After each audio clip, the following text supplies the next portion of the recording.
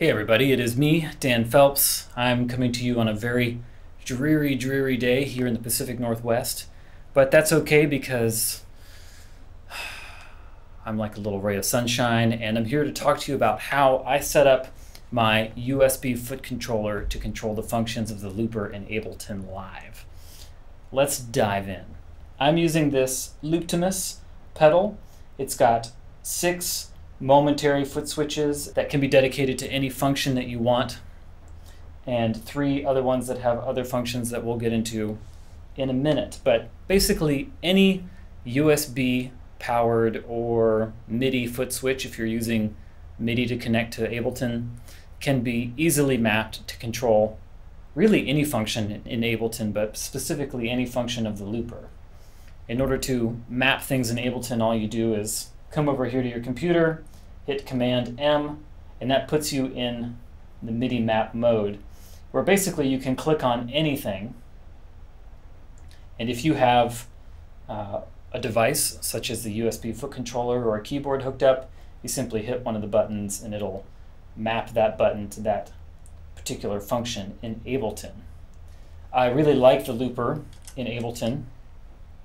It features almost all of the functions that I like in a looper. Those functions that I prefer are really influenced by using the Gibson Digital Echoplex for a long time, and also the ubiquitous green Line 6 delay pedal that was on everybody's pedal board in the early 2000s.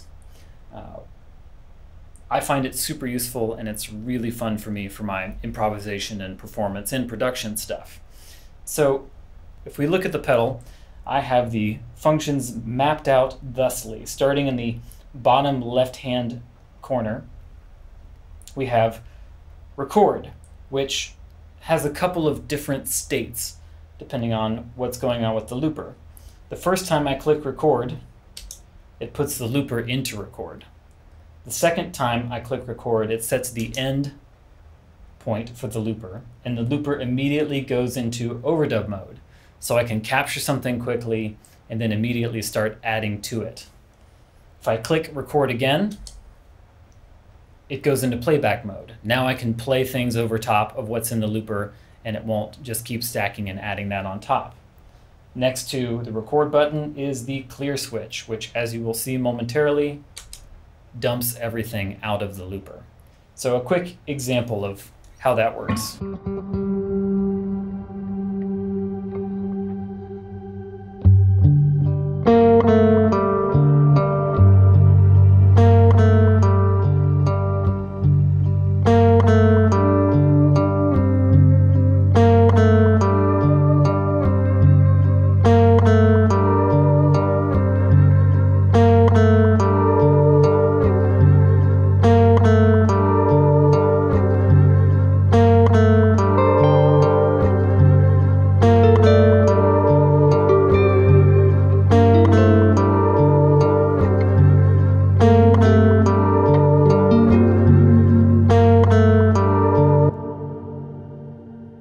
Fairly straight ahead there. Next to the record and clear buttons is the reverse function. This basically changes the playback direction of whatever is stored in the looper, or, as a fun trick, you can activate it before you've captured anything into the looper, and whatever you record will immediately play back backwards.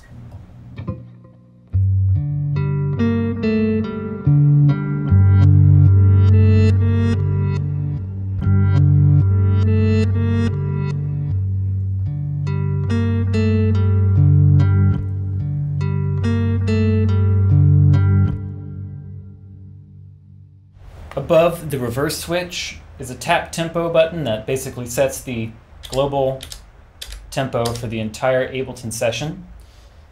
I like to occasionally do things that are rhythmic, and I have multiple effects and plugins in Ableton that are locked to the tempo of the session. So that lets me change the tempo on all those things simultaneously.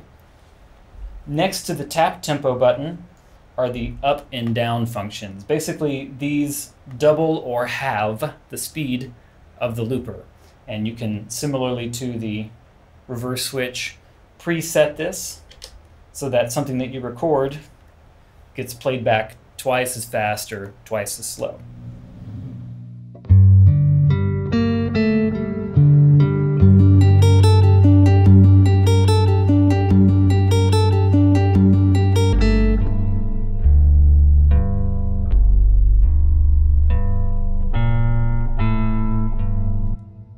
So on and so forth.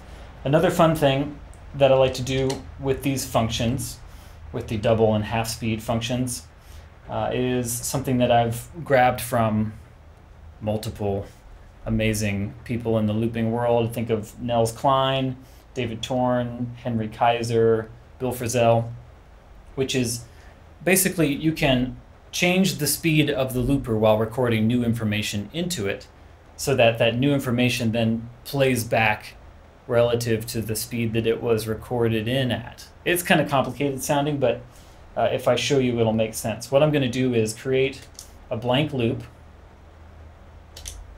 Now we're in overdub mode, and while playing various things on the guitar, I'm going to change the playback speed, and you'll hear how what I played starts to jump around in pitch and speed.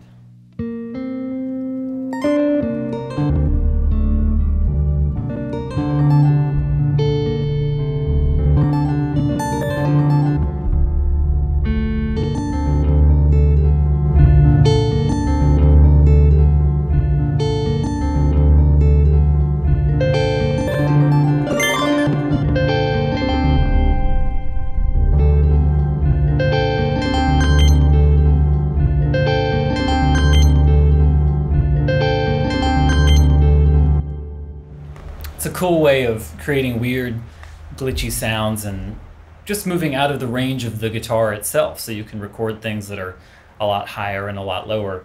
I'll use this if I've recorded a passage and I want to add some sub-bass kind of notes to it. I can put the looper in double speed mode, play the low notes, and then when I put it back to normal speed, those notes will be half as fast and twice as deep. That would sound something like this.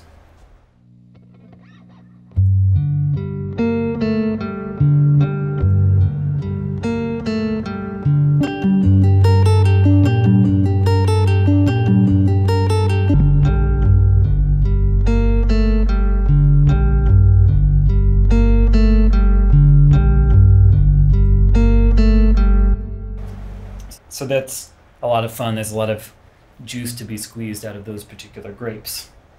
Like Jack Welch. On the next page, I have a couple of functions that I don't use nearly as much, but I do want to be available while I'm improvising and playing. Those are the ability to either double the length of the loop, multiply the length of the loop, or divide the length of the loop, or halve it, if you will. I'll give you an example. This is what I would do if I wanted to record a short phrase and then multiply that phrase and play longer things over top. It'd be something like this.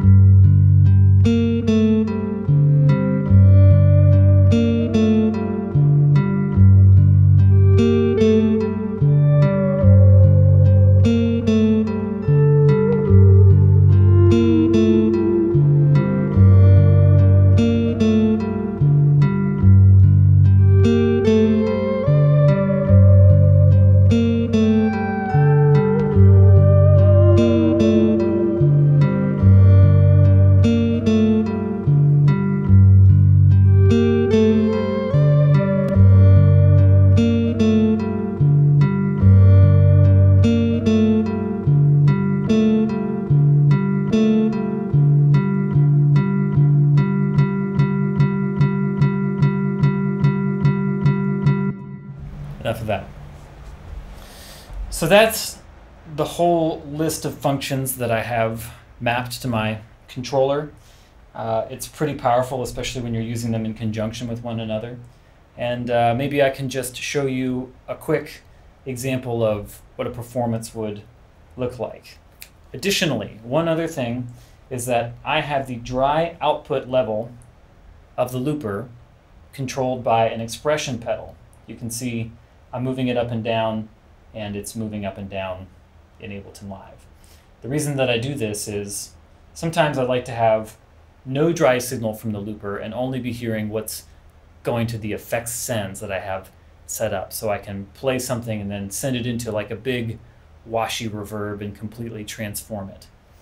So in this performance, I'll try to play a little something where you don't hear the dry sound of the looper, and partway through I'll bring the dry sound up and you can hear how it gives you all of these performative possibilities for creating transitions.